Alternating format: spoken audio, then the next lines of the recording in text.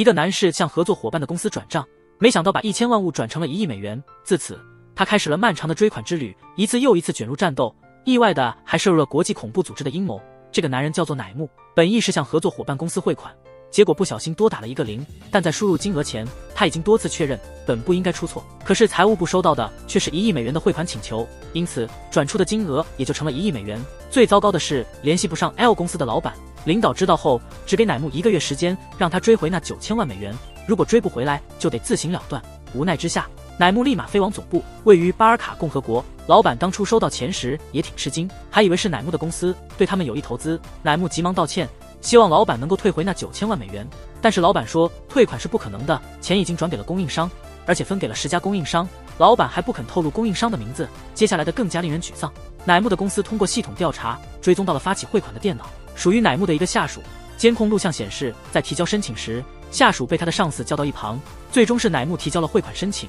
看起来这次的责任乃木无法逃避，而且公司内部开始流传谣言，说乃木联合客户私吞了这笔钱。如果事情继续这样发展，乃木肯定会被解雇。如果还想在公司保住饭碗，他就必须设法拿回那9000万。尽管还没有想到具体办法，他却突然想到了另一个人格。2号乃木给了他一个建议，让他找自己的好友山姆帮忙。山姆在 CIA 工作，最近正好在调查中东事务，于是就顺势帮了乃木一把。实际上 L 公司的老板并没有把钱转给加供应商，而是把1美元换成了钻石，把钱交给了名叫阿曼的建筑企业。山姆对乃木提出警告，这些都是恐怖分子常用的伎俩，建议他别深入调查太多。他本不愿意，但追回资金对他来说刻不容缓。山姆忍不住感慨，日本的职员们真不容易，兄弟陷困境，山姆义无反顾相助。通过监控资料对比，发现领钱的人是扎耶尔，目前在塞杜尔这座城市，那也是阿曼建筑的总部所在。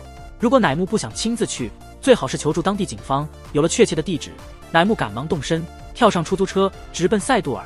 司机在他小姐时抛下他一人逃之夭夭，留他孤零零站在沙漠之中，呼天天不应，呼的无声。2号乃木还在旁边讥讽，虽然手机没信号，幸好 GPS 还能使用。他们依靠导航前进，想要抵达目标，必须翻越沙丘。乃木拖着疲惫不堪的身躯，终因体力透支倒在沙中。幸亏2号乃木提醒他开启手机手电筒，这才被路过的父女俩发现。他们将乃木救回，甚至送他到塞杜尔警局。他用3万美元请警长护送，终于抵达阿曼总部。那对父女担心他的安全，也跟随着一起前往。在一名员工引领下，乃木最终见到了扎耶尔，播放视频要求他退款。不料扎耶尔举枪开火，当场击毙了一名警官。因为他清楚警方不会轻易开枪，如果他死了就无法取得钻石。乃木是如何找到此地的，还询问乃木是否是 V， 让乃木一头雾水，不明白什么是 V。 乃木只想要回那笔款项，话还没说完，扎耶尔突然拿出一个炸弹，把在场的人都吓了一大跳。就在扎耶尔要按下引爆装置的瞬间，突然有人射中了他的手臂，引爆器掉落地面，来人迅速抓住乃木就往外跑，边逃边告诉周围的人注意炸弹。警长则扑向了遥控器，听到提醒，父亲急忙护住女儿，而救乃木的人带他一起跳进了垃圾坑，炸弹最后还是爆炸了。乃木和神秘救援者都安然无恙，可救乃木的那位大叔却受了重伤，大叔正在接受紧急抢救。乃木醒来，看到神秘的救援者就在面前，他是另一个日本人，名叫野崎。特警队突入医院，他们要捉拿乃木。领头的卷毛特警认为，这次爆炸事件和乃木有着密不可分的关系。当他们赶到治疗室，乃木已经不见了，原来是被野崎救走的。这边的情况跟日本不同，乃木牵连了5名警察，还有警员在爆炸中丧生。警方决心要抓住乃木，对他们来说真相已不重要，所以乃木想要生存下去，只能听从野崎的安排。野崎找到一位日本女医生，希望她能帮乃木处理伤口，同时也转移追捕乃木的警察。治疗刚刚完成，卷毛特警出现了，是那位医生告的密。医生与那对父女关系匪浅，正当大叔急救时已经去世，医生想为大叔报仇，所以才背叛了他们。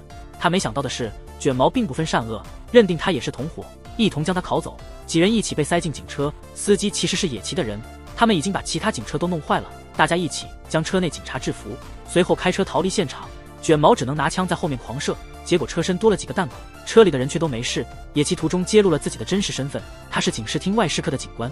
他知道乃木被卷入了一个阴谋，野崎的任务是保护乃木。他们找了个村庄暂时安顿下来，开始商量接下来的计划。对于他们，唯一安全的地方就是大使馆，打算第2天一大早就前往。但卷毛已经带队追上来了。卷毛冲进大厅时，他们已经不见了。隐蔽的司机看到卷毛和警犬，马上联系了野崎。他们找不到东西遮掩气味，只好跳进粪坑，周围是浓烈的粪便味，这股味道肯定能迷惑警犬。野崎率先往脸上抹粪，警犬逼近了，乃木也跟着涂满自己。医生觉得恶心，但也不得不涂，只得无奈地跟着做。在粪便味的掩护下，他们终于躲过了警犬。卷毛觉得情况不对，他趴在粪坑边检查。就在他的手电筒快要照到乃木的时候，外头突然响起一声巨响。卷毛马上跑出去查看，原来是司机炸掉了警车。警察们忙于扑灭火焰，一辆车猛地驶出，卷毛马上追了上去。虽然追上了，但车里的人不是乃木，这是怎么一回事？原来司机在卷毛搜寻乃木时收买了一个村民，让他开车往相反方向去，这样就甩开了卷毛。经过一整夜的逃亡，他们来到了沙漠之中。他们先把身上的粪便清理干净，然后换了交通工具继续上路。经历了重重困难，终于到达了巴尔卡的首都。司机负责前方侦查，带回来的消息令所有人大吃一惊。首都到处都是搜查的警察和警犬，对每一个人都进行严格的身份审查，还悬赏10万美金捉拿逃犯。野崎明白，他们真正想要的是乃木，因为乃木涉嫌一个国际巨大的案件。乃木感到困惑，他好奇那个所谓的风暴到底是什么。野崎却神秘兮兮的告诉他们，等安全到达大使馆再解释。他们伪装成游牧民族混进去，因为在巴尔卡有这样的风俗，游牧民可以自由出入，而且游牧民族没有手机，他们不知道有关通缉悬赏的消息。野崎趁机和大使馆取得联系，大使馆外满是警察，根本无法进入。正当他们商量之际，卷毛出现了。野崎丝毫不慌，甚至故意露面挑衅卷毛。卷毛正要动手时，司机突然敲起了锣，一群羊向卷毛冲去。卷毛因为不想伤害羊而不敢开枪，野崎他们就这样混进了羊群，强势闯关成功，在首都街头骑马狂奔。因为首都有很多蒙古裔居民，他们除了食用外，不会无缘无故伤害任何动物。野崎没想到的是，大使馆外围200米处有路障，车辆停得水泄不通，即便是骑马也难以通过。野崎迅速做出决定，他们弄到了一辆装甲车，直接向大使馆冲去，撞飞了一辆又一辆的警车。大使馆得到预警后打开了大门，准备迎接他们的到来。这时候卷毛领着警察形成了人墙，开始对着装甲车射击，但装甲车坚固异常，子弹根本无法穿透。终于达到了大使馆的大门前，那里停满了警用车辆，即使是装甲车也难以突破。他们不得不放弃车辆，步行逃跑，踏着停放的警车往大使馆方向狂奔。卷毛紧随其后追赶，卷毛硬是把乃木从里面拽了出来。司机看到后立刻上前抢救，双方开始了一场拔河比赛。最后大使馆方面取得了胜利，成功救回乃木，卷毛只得无奈地撤退了。乃木也终于理解自己遇到了什么麻烦。野崎一直在追查扎伊尔的行踪，花费了很长时间才找到线索。谁知乃木突然出现，他误以为乃木是恐怖分子，趁机在乃木的包里安装了窃听设备。野崎这才了解到，乃木其实是来取钱的。自爆的扎伊尔原来是恐怖组织的高级成员，他临死前对乃木说了些奇怪的话。乃木回想起那个字母 V， 这个字母代表了什么？医生懂一些法语，这个词在法语里意味着充满活力，但为什么扎伊尔会认为乃木是 V 呢？看来这个词还有其他含义。正当他们感到困惑不解时，外交部长带着警察到了现场，要求日本大使馆释放人质，但大使馆坚决不肯，结果被警方严密包围，无法离开，如今进退两难。乃木很着急，他必须去取那笔钱，那可是9000万美金啊！为了弄清楚汇款错误的原因，乃木向野崎说明了整个情况。野崎马上发现了问题的所在，他们必须得回到日本。乃木的公司里有内鬼，是谁陷害了乃木？野崎决定利用公安部门的力量查清真相。他认为乃木的公司中可能潜伏着恐怖组织成员，这个恐怖组织极为神秘，它被全球情报机构称为帐篷，每次作案都会留下这样的标记。警视厅掌握了大概情况，乃木回到房间休息。又一个号称乃木的人出现了，提醒乃木要警惕野崎，暗示野崎对乃木可能有别的意图。毕竟不是每个男人都会对另一个男人进行壁咚。晚餐时，大家讨论如何返回日本。医生显得犹豫不决，他很担忧那个受伤的小女孩。小女孩患有严重的疾病，她的心脏形状与常人不同，若不赶紧接受手术，她随时可能丧命。还有一个非常关键的问题，巴尔卡的医疗条件极其落后，无法为她实施手术。医生最初计划是下个月和那位大叔将小女孩带回日本，但大叔在爆炸事故中遇难，如果他要离开，就必须带上小女孩，以完成大叔未尽的心愿。野崎认为这是不可能的，他们自己脱险都困难重重，更不用说还要带上一个孩子。突然，大使发话了，保证会处理好小女孩的事情，确保她能安全抵达日本。接下来是解析那个神秘单词。小黑分配任务时，念出了2个发音相似的单词，这2个单词听起来极其相似。野崎突然灵光一闪，经过一番头脑风暴，他找到了另一个单词，这个单词翻译成日语是别班。野崎立即问乃木是否属于别班，在乃木还没回答前，野崎自己就觉得这不可能。在给乃木包扎伤口时，医生也询问他是否是别班的成员。现在问题来了，这个别班到底是什么东西？是一个代号还是特定的任务？弄明白了这个单词之后，野崎开始策划逃脱方案。大使馆下面有一个秘密通道，它通向一片废墟，需要步行大约30分钟，有人会在废墟外等待接应。他们将被带往俄罗斯边境，一旦进入俄罗斯领域，就有把握平安返回日本。拿到护照的3人立刻动身跑向出口，没想到卷毛居然在出口等着，3人只好折返大使馆。这时乃木终于明白为何野崎说需要30分钟才能到达，幸亏卷毛并没有闯入密道，而是静静的在外等待。看来大使馆里有内奸。他们回到大使馆，拉开门一看，小黑正站在门外。野崎立刻把小黑拖进来，怀疑他是内奸。小黑感到冤枉极了，他目睹卷毛带人离开大使馆，所以特意报告给大使。然而野崎他们并未接到任何消息，显然内奸就是大使。外交部长前来锁人，两人其实是在演戏。若明目张胆交出乃木他们，会损害日本的国际形象，大使只得采取暗中行动。幸亏野崎早在1年前就对大使产生了怀疑，所以没有落入陷阱，没有密道可用，他们只能冒险明逃。司机不知怎样弄到了一辆马车，3人藏进马车里。就在差点被发现的时刻，小黑及时现身，给警察送上饮料，幸运地混了过去。既然确认大使是内奸，那么去俄罗斯就绝非明智之举，只能改道前往蒙古。野崎经过一番思考，认定那边的警力较弱，只有寥寥数人，突破围堵应该不成问题。医生突然心生怜悯，想要提醒医院同事要小心，结果得知小女孩失踪了。医生推测她可能回了家，途中恰好会经过，便决定去找小女孩。野崎无奈，只好同意。3人很快到达小女孩的家，结果看到小女孩倒在地上昏迷不醒，医生必须留下来进行治疗，但时间对他们意味着生死。若不立刻离开，肯定会错过抵达边境的时机，到时边境会接到通知，增加警力，突破就会变得格外艰难。医生坚持不愿离开，因为医生与大叔相爱，他们已经谈及婚嫁，可是大叔却去世了，医生已经失去了丈夫，无法再失去这个小女孩。这些事听得野崎几乎要疯了，这到底都是些什么状况？乃木也加入了混乱，想要留下救人，因为这个小女孩曾救过他的命。野崎被两人弄得没有办法，只能勉强同意留下来，但他们不能留在小女孩的家，一旦卷毛发现小女孩不在医院，他会立刻赶来。司机去取必要的医疗物资，其他3人将小女孩转移到一个山洞，立即开始进行紧急救治。接下来的3天至关重要，司机再次承担重任，负责为大家提供食物和水源。转眼4天过去了，小女孩终于苏醒，医生异常激动，但野崎却无法感到高兴。如果不能回到日本，小女孩的生命还是会受到威胁。真正的挑战才刚刚开始，所有边境关卡已经被封锁，他们只剩下一条路，就是穿越沙漠。一提到沙漠，司机突然慌乱。那个沙漠是被称作死亡之地，一旦踏入，几乎无法生还，即使是土著，能够走出沙漠的几率也极低。野崎鼓舞着大家的士气，他们有先进的科技装备，生还的几率应该会超过100分号。徒步穿越沙漠总比硬闯关卡要好。医生表示没问题，小女孩也已经安然无恙，只要把她送回家就好。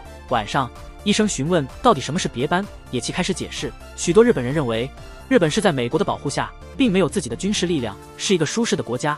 但他们是否曾经思考，美国经历了那么多的恐怖攻击，被誉为美国的第51个州的日本，为何至今没有遭遇一次真正的国际恐怖袭击？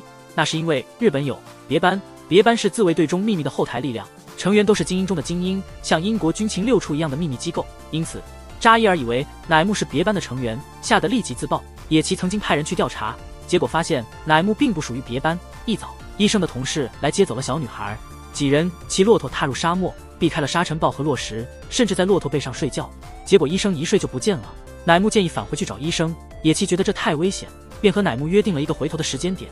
如果乃木在这个时间未归，他就会独自前行。乃木历尽艰险，最终找到了医生，但骆驼也累得倒下了。乃木只好背起医生返回。约定的时间到了，野崎没有离开，反而回去寻找乃木。他们稍作休息，再次出发，终于走出了沙漠，到达了蒙古边境。没想到的是，卷毛已在前方等候。当他们离开时，卷毛就判断他们会选择这条路，所以就提前埋伏在这里。他们只好乖乖投降。由于野崎是外交官，卷毛不能对他采取逮捕行动，但留他在这里对他来说也是绝路。卷毛突然心生怜悯，决定带他回到首都。抵达那里后会释放他。就在卷毛自以为是时，蒙古边防队出现了，他们联系上了野崎，要求卷毛放人。卷毛自然不肯，毕竟这里是巴尔卡领土，他无需听从蒙古军队的命令。这就暴露了他的无知，他所依赖的定位系统实际上是蒙古的军用卫星，还没等他到达，蒙古军队已经将卫星偏移了500米，重新定位后，他所在的位置正好处于蒙古境内。边防队警告他立即离开，见他毫无动作，随即命令开枪警告。他不敢还击，因为一旦开枪就会引起国际纠纷。在边防队的炮火下，他只好含泪释放人质。大使馆的小新及时赶到，为大家带来了救命的水。野崎夸赞他聪明，竟然能预先调整卫星位置，谁料小新却催他们快跑。这里依然是巴尔卡的地盘，是他请蒙古大使出面，暂时篡改了卫星定位。仅维持5分钟，司机不会跟随他们。他将护送小女孩回日本，经历了重重困难，他们终于登上了回日本的飞机。乃木不想知道回国后他会怎么做，很简单，就是学会忍耐。回公司坚决不承认转账错误，等野崎调查准备好了再联系他。根据他提供的线索，野崎锁定了5名嫌疑人，陷害他的人肯定在这5人之中。这个人还有另外的身份，要么是为帐篷提供帮助的间谍，要么就是别班的成员。为什么有这样的猜测？因为别班为了找出身份不明的帐篷，可能故意散布大笔资金，以此来查清楚对方的真实身份。别班的人不关心钱会不会被用来干坏事，他们为了目标不惜任何手段，法律道德对他们来说毫无意义。他们本来就是非法存在，但可以确定的一点是，他们会不惜一切保卫国家。抵达日本后，野崎第一个走了，为防止乃木销毁证据，公司直接把他带回去了。公司派人把乃木接回，以免他回家销毁证据。面对乃木的境遇，领导们根本不相信他。恐怖分子拿了公司钱还自爆，简直像电影情节，这太电影了。眼镜男坚信是乃木私吞了公司的钱，没办法，乃木只好接受调查，交出家里所有公司相关的资料。不久，野崎给乃木打了电话，询问5个人的状况。首当其冲是他的直属上司，上司不让他参与任何工作，似乎在躲着他。下属们认为他是清白的，都很关心他的感受。执行汇款的大美没有异常表现，反倒是财务部长到处盯着他。乃木觉得可以先查财务部长和上司，专务级别太高了，他根本接触不到。他还没说完，专务就打电话过来了，说要单独和他谈谈。专务表示相信他，专务不停询问扎伊尔是什么人，还问扎伊尔跟他说了些什么。他没那么傻，不会告诉专务实情，只说扎伊尔可能认错了人。专务追问不放，想弄清楚扎伊尔把他认作了谁，他只能撒谎，装作听不懂扎伊尔说的蒙古语。乃木把专务的情况告诉了野崎，之后他去医院找医生，正好碰到了野崎，他的手机被公司没收了。野崎给他带来了一部新手机，还介绍了网络犯罪对策科的高手给他，那是个合法的黑客，负责监控国内外企业和国家的网络安全，已经审查了他公司的汇款系统，责任完全在他身上。如果不是他搞的鬼，那就是有人篡改了系统，其手法极其高超，甚至黑客也难以企及。幸运的是，这系统是黑客设计的，虽然对方抹掉了痕迹，但只要系统被篡改，所有数据就会实时备份到另一台服务器，即使是电脑高手也不会察觉到备份的存在。不幸的是，这台服务器无法远程访问，必须亲自到公司的服务器机房把资料拷贝出来。这个重任落在了乃木身上，还有一个难题摆在面前，只有信息系统部的人才能进出机房。乃木不得不求助于好友，他把自己的处境告诉了好友，好友毫不犹豫地答应帮忙，但被黑客篡改的那台服务器放在机房最里面的特殊室内，只有部长才有权限进入，那里到处是监控摄像头，警卫24小时不间断监视。为此，他们得把监控画面替换成假的，但替换假画面会导致屏幕闪烁一会儿，因此乃木必须和好友一同行动，一个潜入内部，一个吸引警卫注意，两人迅速开始执行计划。好友向警卫展示通行证和礼物，黑客在此时按下切换键，乃木抓住机会冲向特别室，在最后1秒钟成功进入。不料特别室内还有人体感应器，乃木刚要开始寻找服务器，警报声突然响起，警卫闻声赶到机房检查，黑客得把监控切回正常画面，另一名警卫正在监控那边，好友再次出面干扰警卫。此时数据已经成功拷贝，警卫也进入了机房，乃木藏身之地极为有限。接下来的情况让野崎和黑客都大吃一惊，警卫在特别室查看了一圈，什么异常也没发现，擦了擦感应器，转身就走了，这就引出了问题。房间内明明没有藏身之处，乃木到底躲到哪里去了？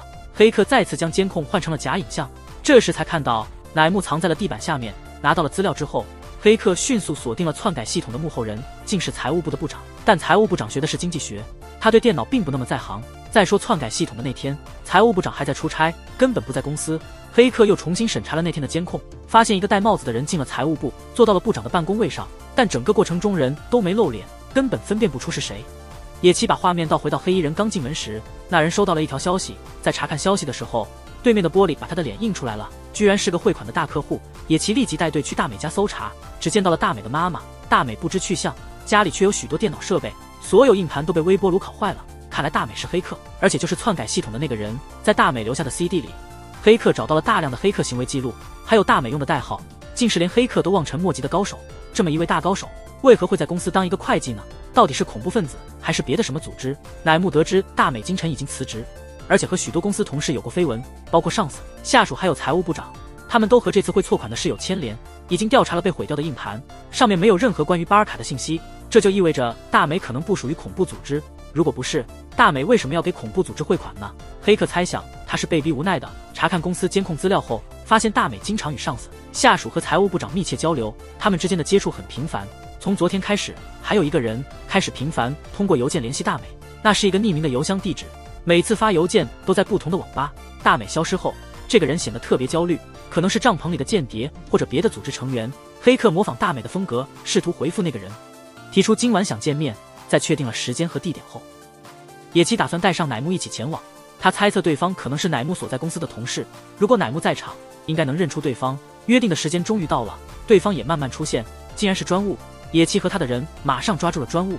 依照专务所说，他和大美有婚外情。大美失踪之后，他才急忙试图联系大美。野崎根本不信他的话，命令手下关闭监控，想要私下和他好好谈谈。他装作一脸茫然，野崎只得展示证据。1989年，他从防卫大学毕业，在进入研究所之前，有2年时间的去向不明，警方没有查到任何信息，而且他在研究所出席率非常低。对此他解释说，大学时期染上毒瘾，那2年是去了个不为人知的戒毒所。进入研究所后，每当毒瘾发作，就会去戒毒所，所以出勤率低。野崎让手下联系戒毒所，确认了专务的说法，他们最终释放了专务。他们现在的任务是找到大美，因为大美的身份已经曝光，她很可能面临被杀害的危险。找人任务就靠乃木了。第2天，乃木去了神坛祭拜，然后去医院探望一个小女孩。这个小女孩不久前和司机一起来到日本，因为缺钱给女孩治病，乃木在网上启动了募捐活动。医生对此深表感激，给他看了女孩时的照片。突然间，他似乎意识到了什么，他急忙返回公司，让朋友召集了上司、财务部长和其他下属，告诉他们警方已经怀疑到他们头上，因为他们都曾私下约会过大美。他正说着，警方的电话打了进来，说找到了大美的位置。3人没什么反应，反倒是乃木的朋友看起来很焦虑，匆忙离开了会议室。原来在医院的时候，乃木注意到了一张带有朋友身影的照片，照片里朋友穿着军服，身处巴尔卡。乃木立刻将这信息告诉了野崎，野崎马上行动起来进行调查，发现这位朋友之前去尼泊尔旅游过3周，然后通过某些渠道偷渡到巴尔卡。看来他帮忙取资料是为了探听警方的调查情况。他担心大美的身份被揭露，在获取资料之前将大美绑架，但现在还不是逮捕他的时候，必须要通过他找到大美。因为大美知道所有的秘密，所以他们在朋友面前演了一出戏，目的是逼他去找大美，这样警方就能跟踪到大美。他刚离开会议室，乃木就迅速通知了野崎，警方也开始迅速行动。他们紧紧跟踪，却意外地失去了朋友的踪迹。他被一个名叫黑须的人救了，那人毁了他的手机，警方就这样失去了定位信号。黑须给了他一个假护照，命令他第2天早上6点前去缅甸，让他换一个身份重新生活。见黑须如此帮助，他把黑须看作了自己的人，吐露了藏匿大美的地点。黑须随后带他去了机场，他好奇为何黑须知道大美是黑客，原来是组织告诉了他，幸亏他2年前强迫大美让他加入公司，否则这次的资金也无法转移。酒后他迷糊地昏倒了，当他再次醒来时，发现自己被绑在椅子上，耳边响起了一个熟悉的声音，那声音居然是乃木的。这时他才明白，乃木就是别班，换句话说，乃木2号是别班。自大美消失以来，乃木就让黑须一直监视他，但他一直没有去找大美，因此乃木制定了这个计划，目的是为了找出大美的具体位置，以及获取帐篷组织的所有信息，但他拒不招供。黑须无奈之下给了他真相药，他终于透露了自己的身份，他确实是帐篷的间谍。他对自己国家不满，所以开始调查各种恐怖组织，并在暗网上留言。随后他收到了帐篷发来的邮件，对方送了他一张前往尼泊尔的机票，然后将他偷运到巴尔卡。在那里他接受了严格的训练，负责转移款项错误的合作公司老板照看着他，老板是帐篷高层，也负责日本区的事务。帐篷首领的终极目标是日本，至于首领是谁，他不知情，也从未见过。既然已经说了他所知的一切，他自然就没有了利用价值，结果可想而知。在另一边，野崎收到了一个匿名电话，按照提供的地址，他成功的找到了大美。好友的尸体被发现，看起来像是自杀，现场留有遗书。警方在他的电脑中发现了很多恐怖组织的信息，遗书上也认了伪造汇款的事。尽管好友已经供认了一切，但野崎感觉有些地方不太对劲。案发现场附近的监控全部失效了，他首先怀疑是帐篷组织的人所为。经过思考后，他又觉得这不太可能，帐篷不可能无缘无故告诉他大美的行踪，这样就只剩下一个可能性，必定是别班的人搞的鬼。知道逮捕计划的除了警方就是乃木，于是野崎立即开始调查乃木的背景，发现乃木曾经在美国的一个高中就读，但调查后发现那所学校根本没有乃木这个人。他迅速请朋友帮忙深入查证，同时乃木意识到自己的身份已经暴露，他立即与别班的女上司会面，女上司保证会帮他做好准备工作。现在所有涉及帐篷的人都已去世，剩下的线索只有那位老总。乃木决定去找老总，当然他不能以别班成员的身份去，因此他回公司请求出差。既然嫌疑已经洗清，上司立刻批准了他的出差申请。野崎还传来了一条好消息，他们在巴尔卡的通缉令已经撤销，因为有一名幸存警察证明了他们的清白。他们为此举行了庆祝聚餐。医生也分享了一条好消息，小女孩的手术费用已经筹集完毕，有人匿名捐助了1470万。野崎和司机都没钱，最可能的嫌疑人就是乃木。乃木起初并不承认，野崎和司机采取了行动，他们夺走了乃木的手机，证实了正是乃木捐的款。就在这时，野崎接到了 FBI 朋友的电话，乃木曾在另一所私立学校就读，照片上的人毫无疑问是乃木，但他的资料显示他是召集人，那是一个非常严格的军事学校，学校只招收全能型的人才。乃木在所有科目中都是佼佼者，学术、射击、格斗、网络、弹药制造，他在这些领域都有卓越的表现。为了进一步了解乃木，野崎深入调查了乃木的过往。他3岁那年父母去世了，后来被亲戚领养，跟着来到了东京，改名叫做吉人。高中时期被一所美国军校带走了，毕业之后出于某些原因又把名字改回乃木。看来需要调查一下乃木被领养之后的生活经历，这个任务野崎交给了他的手下，他自己则准备去巴尔卡查找老总。卷毛又出现了，但这次不是来逮捕野崎的，而是来和他会合的。他们有着共同的敌人帐篷组织，所以决定携手合作。他们的第一步是找到 L 公司的老总，谁知老总已经人间蒸发了，也没有任何出境的记录。野崎和卷毛的对话被乃木在对面楼上听到了，但野崎并未察觉。乃木回到家里，一边窃听野崎的消息，一边追踪老总的位置。这里就有个问题，他什么时候给老总的手机装上了追踪器呢？原来是在第一次见老总的时候，他假装弯腰捡东西，趁机复制了老总手机的数据，然后又把这些数据转移到了另一部手机上，接着故意把老总的手机搞坏，设法把2部手机调了包。虽然那部手机装有追踪器，但自从老总离开首都去了伊巴列夫一带，追踪器就没有信号了，所以可以推测帐篷组织的老巢可能就在那附近，定位器失去信号，很可能是被干扰了。既然这里没找到什么线索，就看看野崎那边有什么进展。他们听说野崎要去某个地方，但因为杂音太大，没听清楚具体位置，只好把录音发回总部去分析。在这之前，他决定暗中跟踪野崎，弄明白他要去的确切地点。这时，女上司打来了电话，录音分析的结果已经出来，野崎要去的是扎伊尔发生自爆的地方，同时也锁定了老总的位置，他在乌兰巴托。黑须马上掉头，疾驰向目标地点。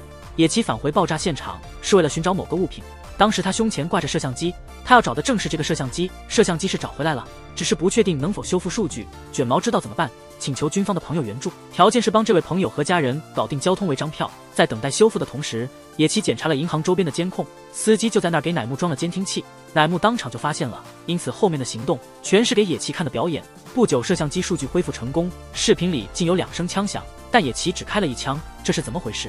仔细分析视频后，他揭露了真相，那枪是乃木开的，乃木还故意用腿挡了一下，2颗子弹几乎同时击中同一目标，这说明了什么？乃木的身份绝不简单。野崎立即返回日本，去乃木童年的学校调查，同时乃木依靠追踪器找到了老总，黑须跟踪老总，发现他与恐怖组织有联系，还掌握了他家人的藏身之处。2人二话没说，直奔旅馆，干掉了恐怖组织派来的杀手，解救了老总的家人，冒充其妻子诱他出面。他天真地上了钩，结果被乃木抓个正着，他家人全被绑了起来。乃木揭示了自己的身份，询问帐篷对日本的恐怖袭击计划，具体时间和地点是什么，他死不开口。黑须直接对他母亲执行绞刑，紧接着是他妻子。在双重压力下，他支撑不住，但他真的不知道老大的详细计划。乃木选择了暂时信任他，为了孩子们的生命安全，他透露了前往帐篷总部的方法，通过联络人传递具体的时间和地点，一旦抵达预定地点，他就会被蒙上眼睛，手机要放进屏蔽信号的盒子里，然后连续几天换车前行。由于这样的措施，他也不清楚如何抵达的总部，常去的地方大都靠近俄罗斯边境。关于这个问题就先说到这里，下一个问题是帐篷组织的老大究竟是谁？提及此事，老总再度闭口不谈，女儿再次面临绞刑的威胁。乃木展示了一张照片进行询问，他终于松口，照片中的人正是他们的领袖，他们的父亲。同时野崎从老师那里了解到，乃木曾在孤儿院长大。院长回忆，乃木在巴尔卡时遭遇人贩子，后被一名战地记者救出，救回后失忆，不记得自己是谁。警方曾尝试寻找他的家人，但是未能找到他的父母。院长最终收养了他，并给他取了新的名字。关于他如何进入美国军校，院长也不甚了了，他如何恢复记忆也是个谜。高中毕业后返回，他在电视上看到了故乡的节目，关于钢铁制造。他的家族正是从事这行业，是个有着悠长历史的大家族。家族徽章出现在电视上，他终于想起了自己的身份。后来他回到了故乡，和叔叔进行了 DNA 测试，确认了自己的身份。他父亲曾是一名警察，曾以农业技术团的身份去过巴尔卡，遭遇了那里的内乱，父母双亡。叔叔将父母的照片交给了他，他从那时起才改了名字。每逢春节，他总会寄些物品回家。3年前是叔叔最后一次见到他，他的举止有些异样，急切地询问是否找到了父母的遗骸，还问家族徽章有无改变。他们家族传承的是一把保护用的刀，不仅乃木的父亲有，叔叔也有一把。叔叔回忆着向野崎展示那把刀。当看到家徽时，野崎恍然大悟，因为那个家族徽章就是帐篷组织的象征。乃木怀疑自己的父母并未真的离世，并可能是恐怖组织的创始人。乃木手里的那张照片是他年轻时父亲的照片。老总不仅认出了乃木的父亲，也听说过他的母亲，但未曾见过，只在乃木父亲房间里看过他的照片。传闻乃木的母亲早已去世。事实上，乃木并未伤害老总的家人，只是在他们身上绑了金属线。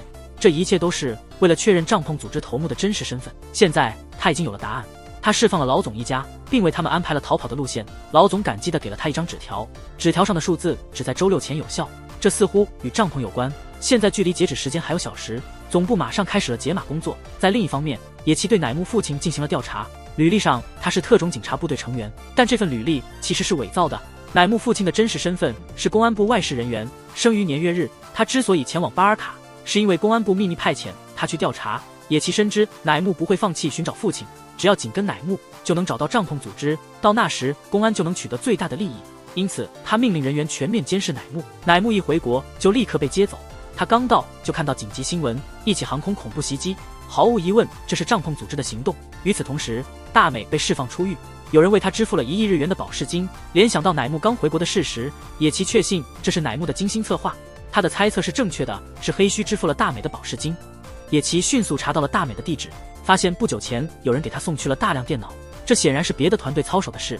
如今大美的黑客技能将对国家安全大有裨益，他要做的是破解那张纸条上的代码。大美仔细审视了那张纸，用老总的手机进行了扫描，居然链接到了一个 App。 这个 App 不留任何历史记录，若要查看历史信息，就得侵入其服务器。大美制作了一个携带病毒的空白信息，这条信息一旦成功发送到服务器，就能追踪到服务器的具体位置。不过这中间也可能会有阻碍，成功与否全凭运气。乃木去医院了，今天是小女孩的手术日，她内心十分忐忑，特地去医院陪伴。她为何如此喜爱这个小女孩？原来她儿时在巴尔卡遭受了苦难，被救后失忆，性情大变。在她想要自杀的时刻，2号乃木出现了，劝她去考美国的军校，她居然被录取了。2001年，她在美国经历了911事件，同学们纷纷休学加入军队，为了保护家人而战。她无家可归，不懂爱为何物，所以决定以日本为家，希望这样能理解爱是什么。现在她得知父亲是恐怖组织头目，她想要找到父亲，希望从父亲那里感受到爱。2号乃木视他为傻瓜，父亲是个恐怖组织的头目，他必须要除掉自己的父亲，否则日本将何去何从？他并不缺乏爱，爱已经在他的身边，那就是医生和小女孩所给予的。他被医生对小女孩浓浓的关爱所感动，这让他想起了自己亲爱的妈妈。小女孩的手术非常顺利，乃木激动地拥抱了医生，他们坦诚地交谈了起来。突然，乃木接收到一则紧急消息，原来是黑须那边出了问题。这是发生了什么事？大美确实拿到了地址，但他在最后关头设置了密码，因为他对黑须不够信任，他怕黑须会像对待其他朋友那样，利用完毕后就置他于死地，所以他才加上了一道密码。黑须无奈，只好求助于乃木，跟着乃木的警察也出动了，但在半路上被乃木甩开。这对野崎而言并不是问题，因为他清楚乃木的目的地。乃木见到了大美，他给他看了处决朋友的视频，大美这才相信了乃木，他解除了密码。就在这时，警方敲门了，持搜查令强行进入屋内，但什么电脑都没找到。这到底是怎么回事？原来他们在墙里挖了个洞，所有设备都藏在另一间房里，他们从不通过那间房的正门，这样就骗过了警方。即使警方知道设备在隔壁，也无法进行搜查，因为他们手上没有那间房的搜查令。应付完警方之后，乃木他们继续搜索服务器，他们发现了鳄鱼留下的一条信息，打开一看，顿时觉得事态严重。第二天，乃木代表公司去参加招标会，这是他日常工作的一部分。监视他的警察并未多加留意，乃木所在的公司赢得了招标，黑须也代表一个公司出现，刚好也中标了，看起来里面有些内幕。会议结束后，6家中标的公司代表都留了下来，这6人都是别班的成员。女上司来了，给6人分配了任务，他们已经确认了帐篷老大的真实身份。乃木的父亲名叫乃坤，曾是警视厅公安部的一员。1979年，巴尔卡出现了内战的征兆，日本大部分的能源依赖巴尔卡进口，一旦巴尔卡动乱，对日本的打击将是巨大的，所以乃坤受命去侦查具体情况。1984年，乃坤和家人卷入了内战之中，面对危机，乃坤本应该可以请求援助，但公安的记录中没有他的求救信号，乃坤的履历甚至被公安删除了。说到底，乃坤被国家遗弃了，他因此创建了恐怖组织，将报复的矛头指向了日本。女上司将这个重任交给了乃木，他认为乃木对帐篷组织了解的最深，这是他的绝对优势。在大美的帮助下，他们获取了帐篷组织副手的资料，这个人讲一口流利的日语，是乃坤的发言人，可能还是乃坤的儿子。下周副手将与反政府组织 W 见面，这是抓捕副手的绝佳时机，但副手非常警觉，他让 W 组织的人在边境附近的村子待命，只有到了那里，他们才会收到会面地点。这意味着，直到最后一刻，他们才能确定会面地点。他们的目标是消灭 W 组织，然后假扮他们去见副手。乃木迅速启程，意料之中，野崎也紧随其后。他们抵达巴尔卡，分头进行行动。在卷毛的协助下，乃木的包里被塞了一个定位器，这自然瞒不过乃木。他似乎随意拦下了一辆出租车，司机竟是黑须。乃木并不急于销毁包里的定位器，准备利用它来个反向操作。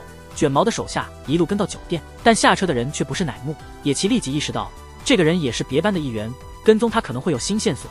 就在这短短的时间里，目标人物已经离开了现场，定位器被丢进了厕所里。卷毛怒不可遏，司机却说还有另一个定位器。司机在乃木下飞机时，偷偷给乃木的鞋装上了另一枚定位器，定位显示乃木还在出租车上，这是怎么一回事？跟踪的手下沉思片刻，回想起在经过一个斜坡时，出租车短暂地消失在了视线之外。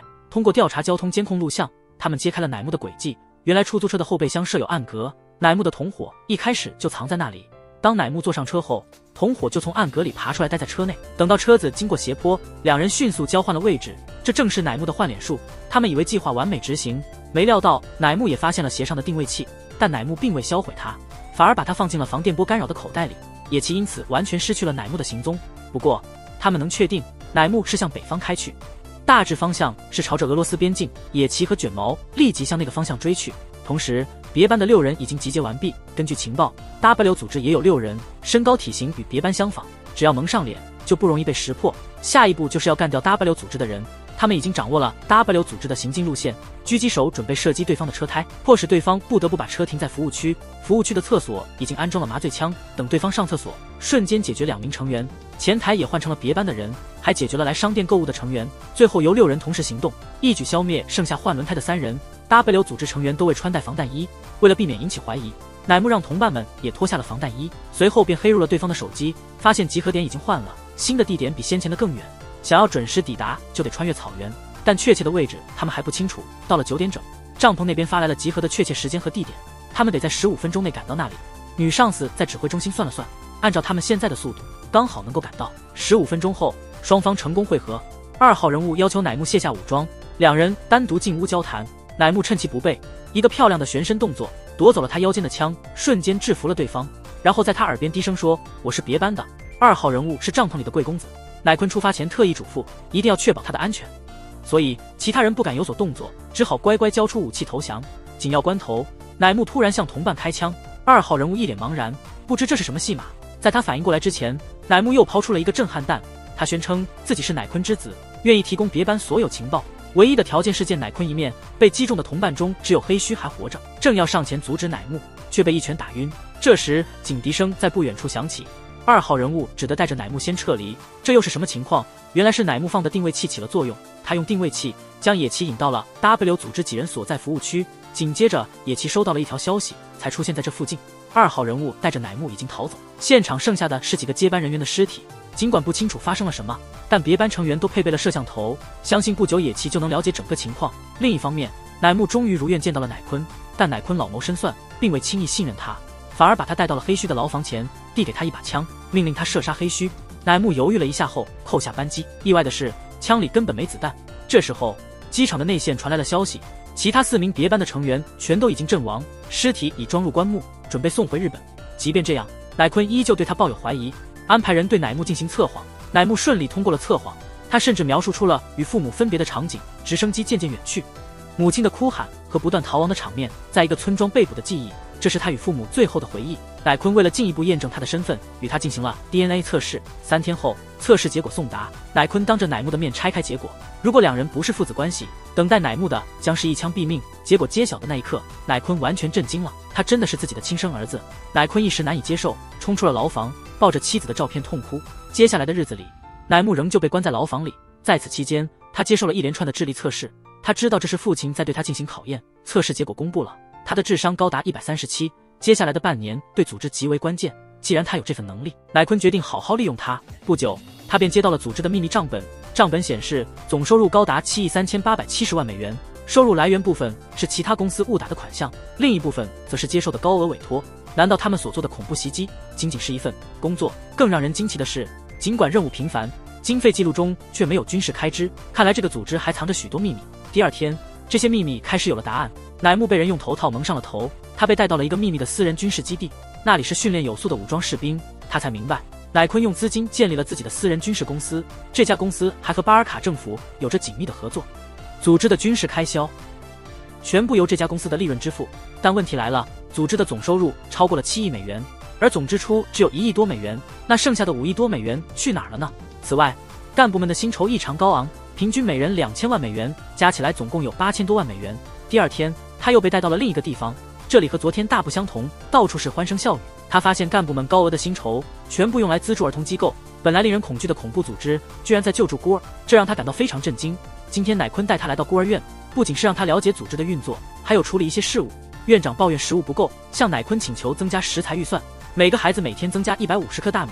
乃坤正要同意，他却突然提出异议，拿起桌上的米饭称重，又称了称空盘，分量明显不太对劲。他揭露了院长的贪污行为，这一行为得到了乃坤的赏识，他终于被从监狱释放，并被安排到公司工作。对这个突然出现的兄长，二把手心里不是很痛快，担心自己的地位会不保，毕竟他和乃坤没有血缘关系。二把手开始对他处心积虑，要求他重整孤儿院，寻找方法降低运营成本。他乐意接受这个挑战，但他要先看公司近10年的财务报表。二把手本能地拒绝了，但他最终还是得到了报表，是乃坤派人给他的。经过仔细研究，他找到了组织失踪的5亿多美元，钱全都流进了公司账户，在那里被合法化成了公司的营收，大头的资金被用来购买土地。他注意到组织在3年前买地后才开始发动大规模的恐怖袭击，从那时起就被全球情报机构盯上，掌握了这个线索。他马上开始调查那些土地，结果是一片荒芜之地。他想不明白父亲买这些土地的用意，乃坤没有隐瞒，带他看了那片荒地。3年前这里发生了地震，地面裂开了一个缝隙。二把手在救一个落入裂缝的孤儿时，意外发现了纯度极高的浮石。乃坤买地的目的就是为了这里的浮石，如果开采出售的话，乃坤打算把挣来的钱公正地分给孤儿和穷人，这也是他们接受恐怖任务的理由，来筹集资金购地。目前只剩下最后一块地未买，一旦买下，乃坤就能开始挖掘浮石。可是现在乃坤缺钱，所以才要他削减公司开支，尽快完成地块购买，以防万一。因为如果浮石被政府和外企发现，肯定会引起一场争夺战。为了筹钱，乃坤决定继续接受恐怖攻击的委托。他提了个建议，通过炒股来赚钱，因为别班掌握了很多企业机密，利用这些信息就能赚大钱。但他已经背叛了别班，无法进入系统。他不行，但有人能，就是跟他一起被抓的黑须。他帮黑须解锁了手机，登入了别班的系统，获取了股市内幕。经过连续3天3夜的操作，成功赚得了所需资金。乃坤十分高兴，邀请他一起共进晚餐。餐桌上，他们聊起了帐篷组织的起家史。巴尔卡是一个多民族的国家，一旦爆发内战，很可能会停止向日本出口资源，所以乃坤被派过来调查情况。这个任务原本是高度机密的，但他不愿对妻子有所隐瞒。妻子知道真相后，坚定地和他一起来到这个地方。2年后，乃木降生了。当乃木3岁时，巴尔卡爆发了内战。为了保护妻儿安全，他联系了政府，希望能把妻子和孩子安全撤离。政府同意了他的请求，让他们到指定地点集合，等待撤离。不幸的是，直升机到达的同时，也吸引了武装分子的注意。为了避免冲突，政府决定放弃他们一家，改变了撤离路线。结果他们被武装分子抓走，乃木被卖给了人贩子。妻子试图阻止，却被打倒在地。之后，夫妇2人遭受了严刑拷打，妻子直到死都没有透露他的真实身份。武装分子对他失去了耐心，吩咐手下将他活埋。手下心生怜悯，最终决定救他。那个手下其实是组织中的一个高层干部，眼镜。在眼镜的帮助下，他死里逃生。之后他开始了漫长的寻子之旅。他打听到了一个和儿子年纪相仿的日本男孩，可遗憾的是，那个男孩在1个月前去世了。从此他对生活失去了希望，开始拒食绝水。有一天，一个男孩用枪指着他，想要抢走他的食物，只是为了让弟弟有东西吃，但还没能给弟弟送去食物，那个男孩就因饥饿晕倒了。他连忙去查看那个男孩，这时他才发现了赤身露体的二把手。等他把二把手弄到安全的地方，那个男孩已经饿死了，抱着二把手。他想起了自己的妻儿，决定好好照顾这个孩子，并开始教附近的村民学习射击，让他们用枪来保护自己的家园。其他村庄得知后，开始聘请他们提供保护。就这样，组织变得越来越强大，成功救助了许多无辜孩童，其中包括在沙漠中救下的那位乃木大叔。更巧合的是，那位大叔将乃木带回家治疗，正是乃木的出生地。随着组织愈发强大，越来越多孤儿加入，他只能在迫不得已时接受恐怖袭击。为了孤儿们的生计，这便是帐篷组织的起源。他始终想不通一个问题：帐篷从未对日本发起过恐袭，为何别班会锁定他们？对此乃木给出了解释，组织内部有人提出日本是他们的最终目标，这让他感到哑口无言。他过去确实对政府怀有愤怒，但他永远不会对自己的祖国出手，而且他们执行任务时总是会精确计算，力求将伤亡降至最低，甚至拒绝了以日本为目标的任务。就在这时，坏消息传来，巴尔卡的国土大臣得悉了福什事件，拒绝授予他们开采权，以国家资源为由，要求他们转让土地所有权，甚至提出了购买提案。二把手早有预谋，在购买土地之前，他与当地一家企业的戈总达成了合作，共同开发福什资源。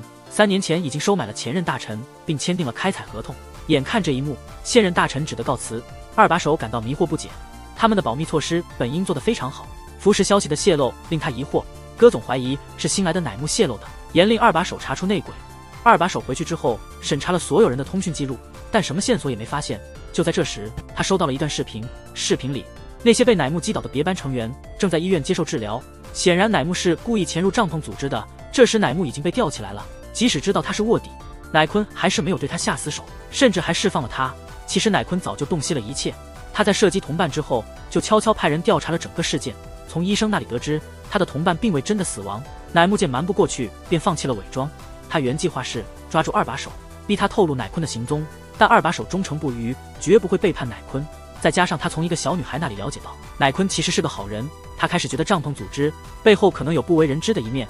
为了深入了解帐篷的真实面目，他向上司汇报了情况，最后决定执行卧底任务。他故意留下了定位器，引导野崎前往 W 组织的服务区，上司将坐标发送给野崎，让他去救援别班成员。因为乃木在射击中有意避开了要害部位，在下飞机前他还告诉野崎要和斯内普公司合作。野崎查询了所有的公司记录，却找不到斯内普这一名称。这时他才恍然大悟，这可能是乃木留下的暗示。他知道野崎是哈利波特的粉丝，书中斯内普教授虽然表面为叛徒，实际上是为了帮助邓布利多和哈利。而卧底在敌人内部，意识到这一点的野崎急忙准备了4个棺材，安排将别班成员运回日本。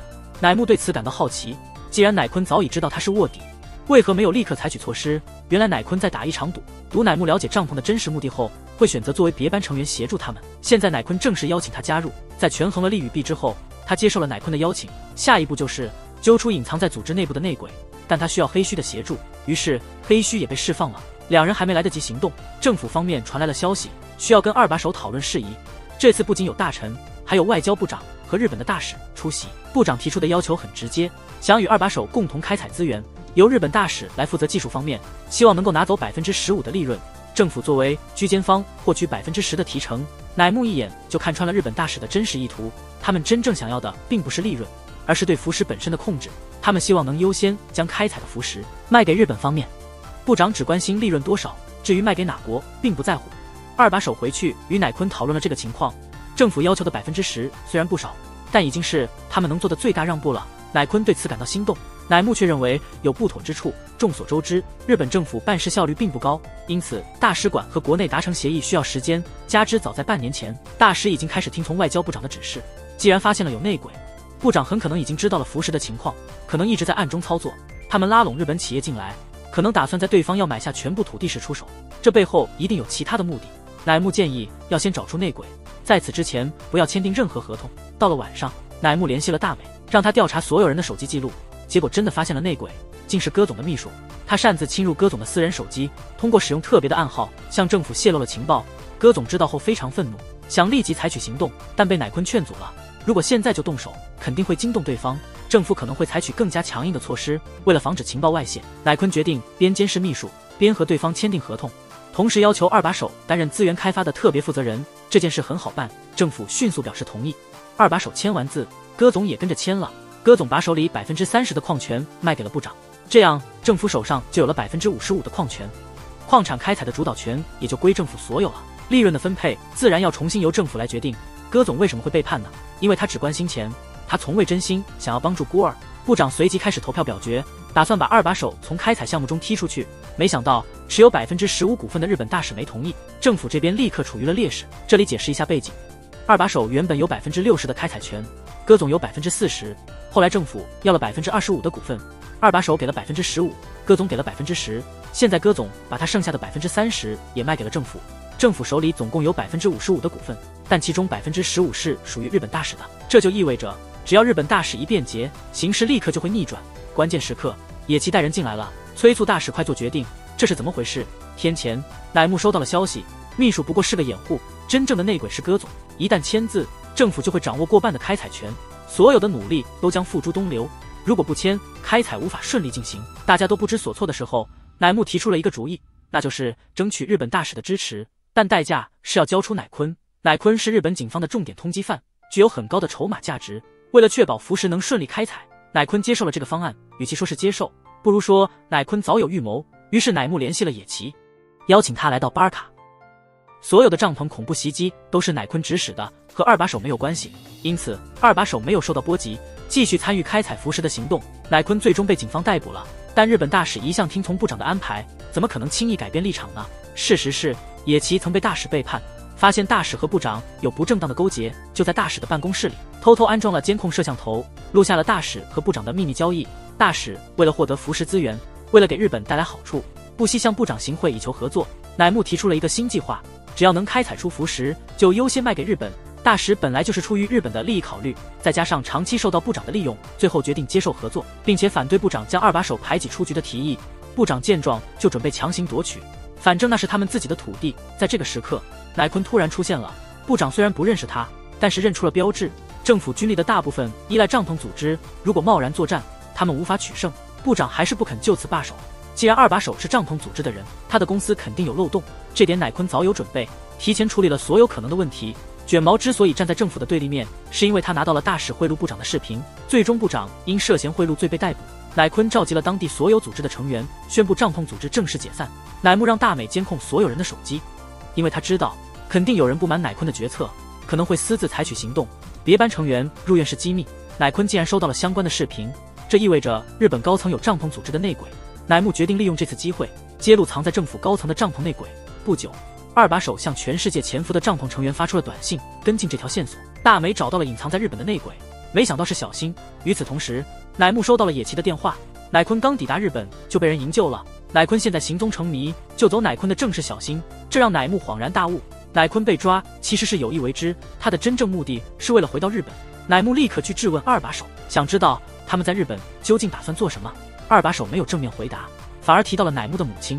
乃木这才恍然大悟，乃坤是为了报复那些害死他母亲的人，于是匆忙回到日本，获得了警方删除的乃坤档案。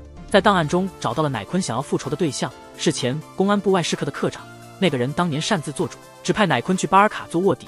任务失败后，为了保住自己的职位，下了抛弃乃坤一家的命令。当乃木赶到科长的家时，乃坤已经将科长挟持。作为别班的成员，乃木不能坐视日本重臣被杀，他相信这也不是他母亲愿见的景象。乃坤却说这是他的错误，他妻子临终时唯一的愿望就是让乃坤为他报仇。话音未落，乃坤开枪，乃木反应迅速，也开枪了，亲手结束了自己父亲的生命。乃坤倒在了乃木的枪下，乃坤死时似无遗憾。科长一家最终安全无事，乃坤的枪里其实没有子弹。射杀乃坤后，乃木把这个消息告诉了二把手。三把手早已预料到这个结局，离开去日本前，乃坤曾说过这样的话：乃木一定会追踪到他，以乃木的立场，他必将下手。为了使命，为了正义，乃坤愿意死在乃木手里。如果乃木真的下手了，就说明日本还有希望，他的妻子也会原谅他。二把手真心的称呼了一声哥哥，提议把乃坤的骨灰带回巴尔卡。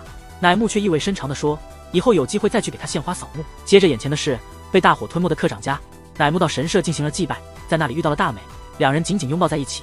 关键时刻，2号乃木提醒道，新的任务来了。至此，别班的故事告一段落。